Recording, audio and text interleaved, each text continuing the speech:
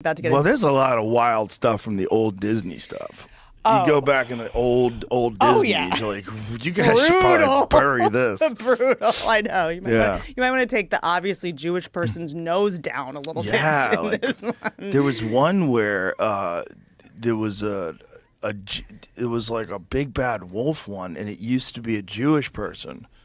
And then they switched it to a wolf later. Mm-hmm. Like, what? And it's like cheap. It like won't pay the price for the baguette for the Little Red Riding Hood. You're like, what? Oh. Yeah, but like there's the, I think it's the Little Mermaid, the spears looking like dicks.